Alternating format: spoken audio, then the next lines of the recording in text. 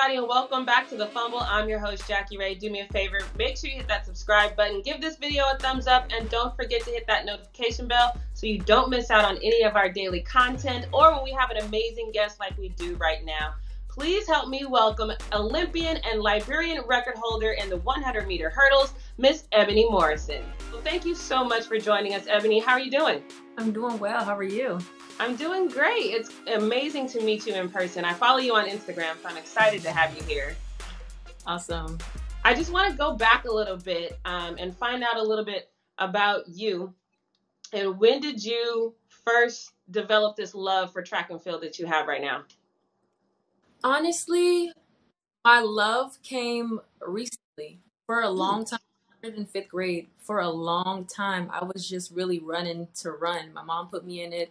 It was just something that everybody did in the community. And I went to college, University of Miami, ran there, and then I went professional. And even when I went professional, I didn't find the love until as of recent.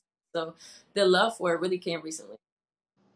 Oh, wow. Usually we hear, like you said, people get into it early on and they just know. So it's interesting that it only happened for you recently. So especially because you're the Liberian record holder in the 100 meters. So how does that feel to hold that record? In the 100 hurdles, yeah. I mean, it's an honor. I just take everything in stride. I work really hard, and it's now paying off. So I'm really. Yeah. So somebody out there knows you have this record. Do you think that they're out there training to take it from you? I mean, I would hope so. That's what progresses the sport on. Somebody come along and take it, and then I take it right back, and that's the competitive love that everyone has for the sport. I love it. I'm going to take it right back. Now, I did see you on your Instagram. You were live from the opening ceremonies. It was so incredibly beautiful. I could tell that it was such an experience. And you got to carry the flag as well. What did that mean to you? It was when you walked in. So when you, they take you on a long merry-go-round around the stadium, and all the countries are lined up. And everyone has their flag, and it's kind of bright, but not really. But when you step into the stadium, and they call your country's name, and you walk out, and all the lights are flashing, and then you have everyone waving. The feeling was like so amazing. It was surreal. It just felt the stadium was just filled with so much love. So it was really an amazing experience. How did you get to be the one to carry the flag? Yeah, so Tokyo actually enacted the first dual flag bearing, I'm not sure what it's called, but 2 people to carry the flag. Usually it's only 1 person. So they selected me and my teammate Joseph, and we were trying to figure out how we was going to share the flag. So I was like, how about I just stand in front and hold the flag up? He was like, yeah, do that. So that's how that happened. That's amazing. You guys looked so beautiful out there. I love to see you guys on the IG Live. You guys seem like you were all vibing so well. And your outfits were by the new Liberian American designer, Telfar. Is that how you say it? Telfar? Yeah, Telfar, yes.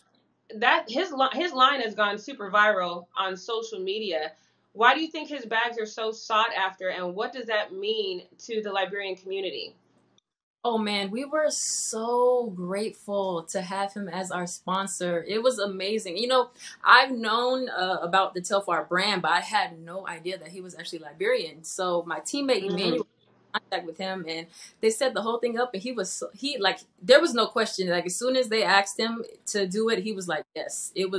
Everything just gelled and meshed so amazingly. His bags are so cute. His clothes are so cute. They actually just saw Beyonce in one of his bags. So he's really taken off. They're almost at 1 million followers on Instagram now.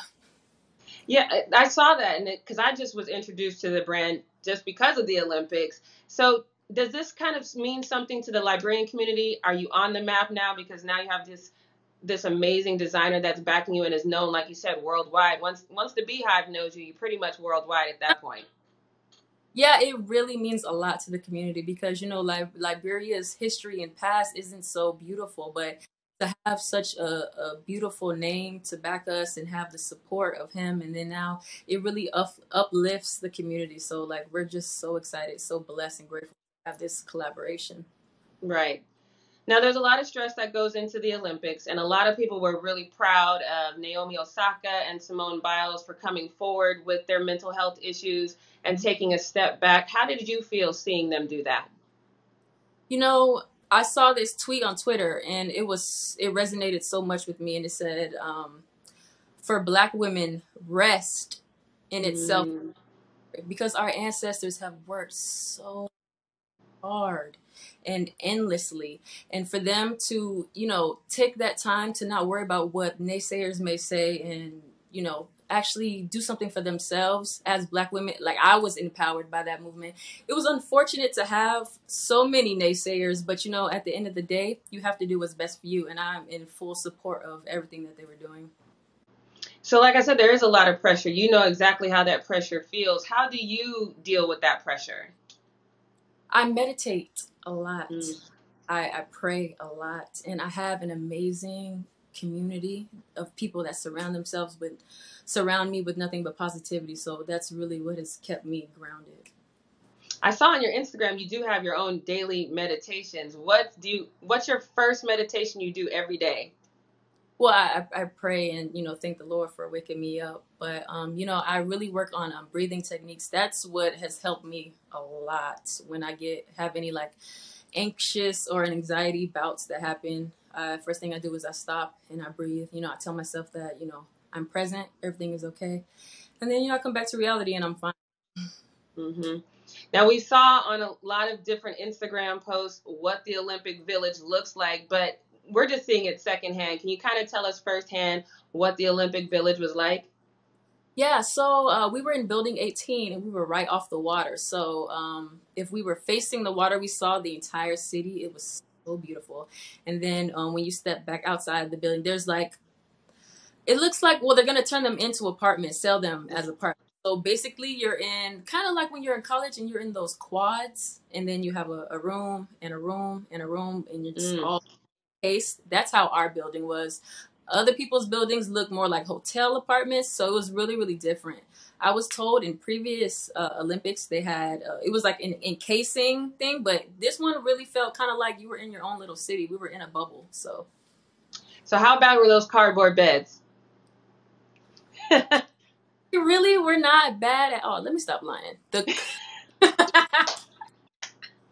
The cardboard itself, you didn't feel the cardboard because there was a mattress. The mattress was not that great. The cardboard was very sturdy. We had one of our sprinters, Emmanuel, jump on the bed, and it held up pretty good. It made a little crunchy noise, but it held up pretty good.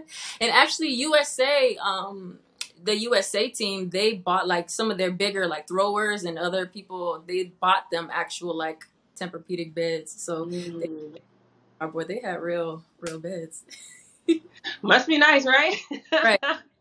Okay, so Ebony, I know you obviously love track and field. Is there any other Olympic sport that you really enjoyed watching? Well, gymnastics, of course. I actually did not get to go to any of the venues because, they didn't have any spectators. So that was unfortunate. I would have went to go see basketball and gymnastics and boxing, but unfortunately I wasn't able to. So I know you said you developed this love for track and field kind of late in life. Is there any other sport that you ever thought about competing in? Girl, I tried soccer. I tried volleyball. I am not coordinated enough. I gotta run in the straight line as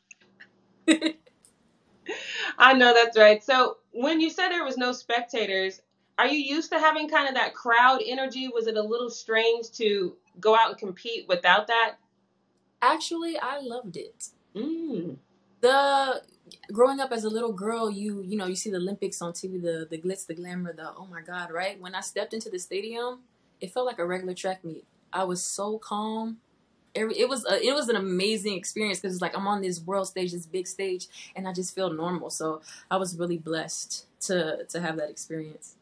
Yeah, because I know sometimes a lot of people, they get inside their head when they're in those moments. But I guess that's when meditation would come in as well, if you do get inside your head, right? Yeah, of course. Mm-hmm. So what advice would you give anyone that's coming up in any sport or anything that they want to do in life? Because there's going to always be some sort of pressure that comes along with that. What advice would you give to young people that as they pursue their dreams? I would say, and it sounds so cliche, but you literally cannot give up. Like, all you need is consistency. You don't even have to be good right now. But if you stay at it and stay at it and stay at it, you can't do anything but elevate. I love that. That's not cliche at all. That was beautiful. So, are you going to compete again? How soon is your next competition? Yeah, so we have World Indoors in Serbia. That's in March. So we're getting, well, I'm off all of August. I start back up in September, and then we'll be getting ready for World Indoors. Then I have African Champs, and then I have World Outdoors. I think we miss that sometimes. There's a lot of traveling that you do as well. Is that mentally and physically exhausting, or are you just kind of used to it now? Physically, it can be a bit tiring, but it's a part of the game. So, yeah. Thank you so much, Ebony, for joining us. It was such a pleasure having you here. Is there anything else you want to share with our fans before we go? No, just continue to support track and field because we are a lonely sport. We don't get as much love as all these other sports, but we put our soul into this sport. So please continue to support us. Oh, yes. And shout out your IG because your IG is amazing. So shout out your IG so they can all go follow you. Okay. On Instagram and all social media, I'm elbow with 2 W's _knee, elbow knee. Yes, it's a beautiful page, you guys. She's got all kinds of things going on. You can see the live you did was like a half hour with you and your teammates. It's fantastic. So thank you so much for joining us again. You guys don't forget to check out that IG. Once again, I'm Jackie Ray. Thanks for watching The Fumble, and we'll see you next time. Thank you.